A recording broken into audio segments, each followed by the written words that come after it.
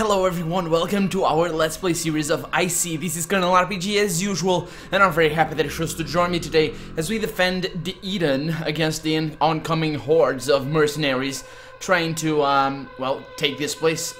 I was gonna say back, but not really back. Well, they want this place for themselves, I guess. They're coming from ammunition up north, if you didn't catch the earlier episodes. So now I will see, this is the first time that I've seen this, this sequence of events, so we'll all see whether or not we're able to withstand their attack. Let's see. Okay, gunfire. They quickly open the gate and start walking right where you prepared an ambush for them. Oh yeah. You see the mercenary army outside the gates. Bullets fly everywhere. Sometimes an explosion raises a cloud of snow. It seems like the mercenaries will easily pass through the gate. Their army is big and the Eden's forces seem too weak to hold them for long. You suddenly hear a violent explosion and a cloud of dust rises before your eyes. After a few seconds, you see a breach at the gate and some soldiers come in. The Eden soldiers start to fall back to regroup in a better position, but they need you to cover their retreat. The breach is small and will be easy to defend it. That's a good sign. Okay, let's see. We are here to defend the Eden from the mercenaries, and let's go with melee. Okay, I should be able to get them, although my morale is gonna take a serious hit. -4. Okay, let's hope. I don't know what this is. Never got to understand that. Okay, let's fall back a tiny bit and let's shoot them from afar. Hopefully that will work. Yeah, I'm gonna guess it will. I'm guessing it will, or maybe not though. -50, probably not. It's gonna, no, I don't think that we're gonna win this one. Oh, maybe we will, but it's very unlikely. Oh, so tight, it is so tight. We won this one, Yeah, man, look at our morale. Whew. Holy shields, you killed every enemy. The fight is over. Yes, we've killed every enemy. You managed to repel the first wave of enemies, but the mercenaries are too much and you hear people of Eden calling for retreat. You, your family, and the Eden soldiers start going back, while the mercenaries slowly penetrate through the breach. You reach another defensive position and prepare yourself for the final fight. And I don't think this is gonna be winnable. I don't know. I'm not sure. I'm not sure we're gonna be able to do this. And if that's the case, that's gonna be bad. Okay, maybe we will. Let's see. Let's use the same strategy and shoot them. -61, so that's good. -64. Okay, things are going well. This is the final attack, so it should be winnable. Woo. Oh man, okay, so -58, that's fine. -54. Yeah, we're gonna win this. We are gonna win this. Oh yeah. Oh, maybe not though. Oh, there we go. There we go. Okay, good. You killed every enemy again. Total onslaught, total destruction. The battle is finally over. Eden soldiers run around you, searching for the few enemies remaining or bringing the wounded to the infantry. You see Boris coming towards you in the company of 4 soldiers. He's raising his hand to get your attention. Come on, we have to finish this. Let's face Vernon. You rapidly go across Eden's corridors to reach the room in which Vernon and the other leaders went to hide from the battle. Boris breaks open the door with a kick and steps inside with a rifle in his hand. This is over, Vernon. You can no longer stop us. You think this is over? You think you will rule this place at your will? The people of Eden won't allow you to do that. They're loyal to us.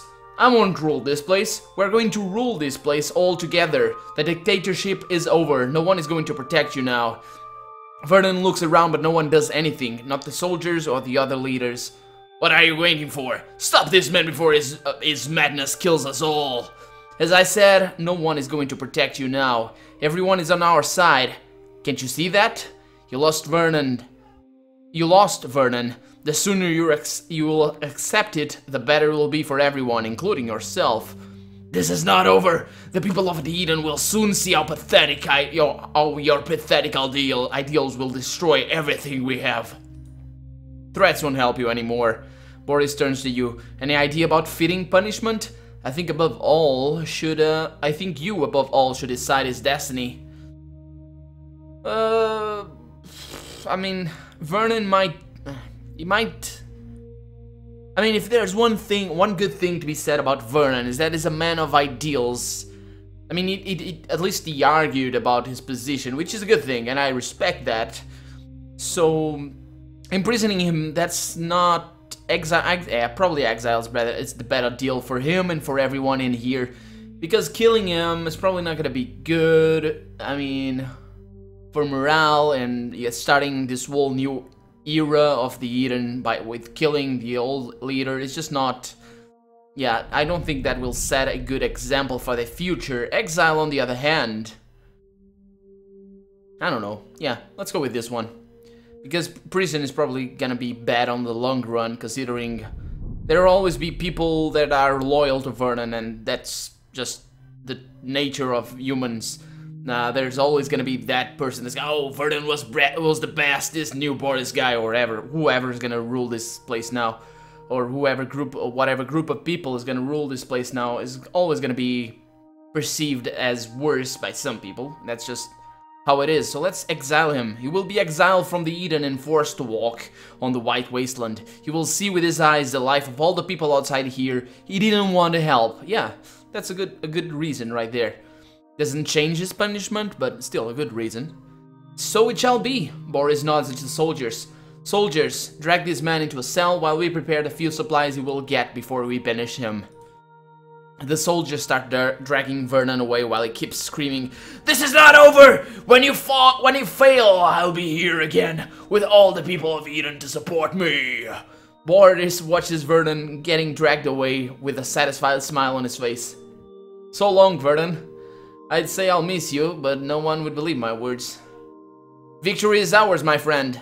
Now we have the power to decide Eden's fate. Vernon is not a problem anymore, and the other leaders will soon resign. Any idea about what we should do?"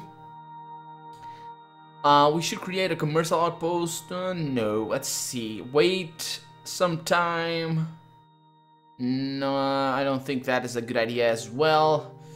So we should outside. We should create an internal commercial outpost.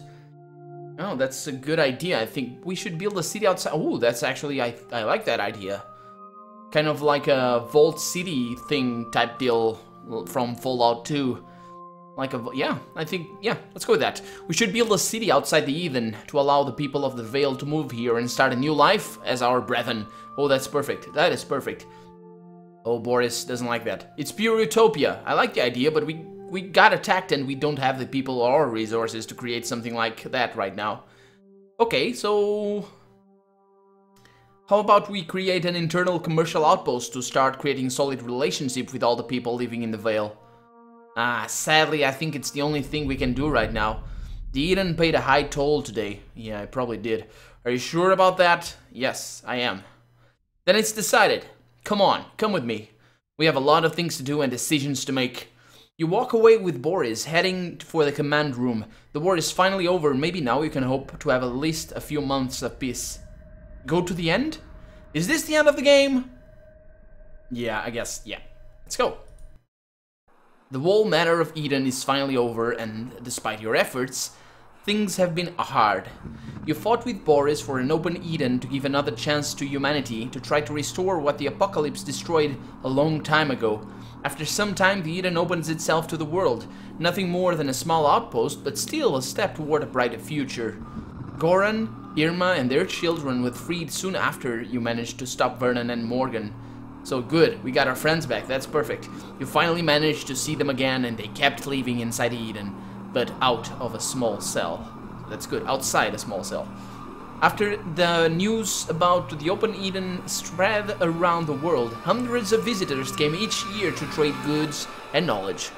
The Eden became a symbol of hope, a place in which humanity slowly started to restore its long-lost greatness, and you were part of this process for the whole time. Many nomads walk the white wasteland with a constant thought, never-present dream, a place to live, thrive, and hope for a better future. Through your efforts, you managed to realize this dream, bringing your friends with you, who have walked on the white wasteland countless times, searching for resolution. But it was different, because you had a home to come back to, with people waiting for your return. You have an important role in your community. This is how your journey on the white wasteland ended. And that, ladies and gentlemen, is one of the ends of ICY. It has been quite a journey. I really enjoyed my time with the game, and I really enjoyed the writing despite the typos and despite the weird sentences every now and again. But I'm tempted to play this game again. Probably not on camera though. There's a few new games coming up.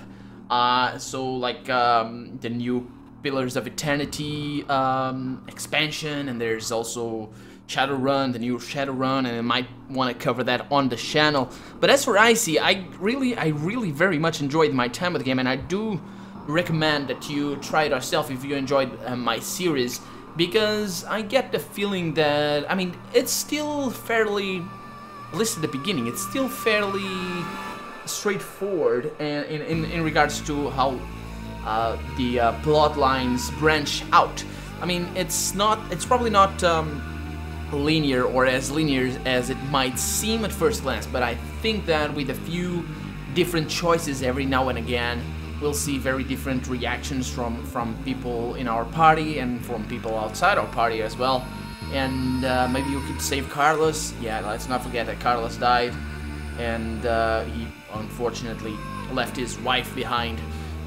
But still, it's been a great. I've had a great time with the game. And I've also tried to play it on my own on the side, but I didn't do that because I think the game is a little bit buggy, and I didn't want to screw up my LP. So yeah, I'll now spend some quality time with ICY Journey to the White Wasteland. It's an interesting thing actually. Remember the Red Horseman at the beginning? What was up with that? Where were we?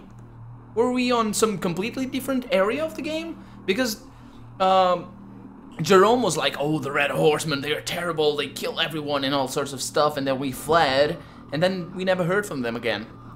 And yeah, interesting. Well, anyway, this has been ICY. I'm Colonel RPG, and I really hope you've enjoyed all this series. If you did, feel free to leave a comment, like the video, subscribe to the channel for lots of RPG goodness, and also other types of game with sometimes RPG elements. But anyway, above everything else, thank you so much for watching and for sticking with me through this journey to the White Wasteland. And I'll see you some other time. Bye bye!